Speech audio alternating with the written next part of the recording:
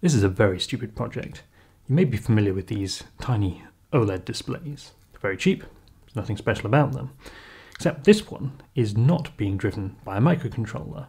There's no Arduino or ESP or anything. This one is wired directly into the HDMI port of my laptop.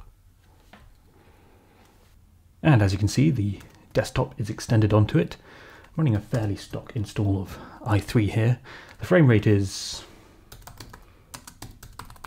not great, but perfectly usable. Of course, since i3 is a tiling window manager, we can easily open another terminal, maybe resize it a bit, and maybe we'll v-split this one. Because it is getting a little bit hard to see what's going on. We do have focus follows mouse. And of course we can always full screen this one.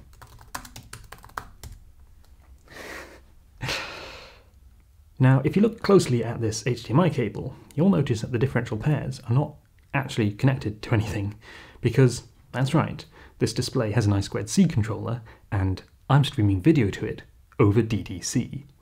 I'm even sucking power out of the 5V pin, because why not?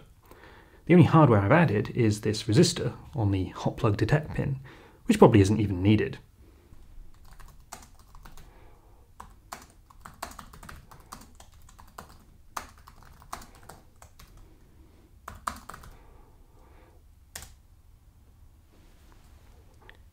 This is the kind of hardware hacking people don't seem to do very much these days, probably because they don't want to risk damaging their expensive laptop, but there you go. If you want to plug a tiny OLED screen straight into your laptop, you technically can.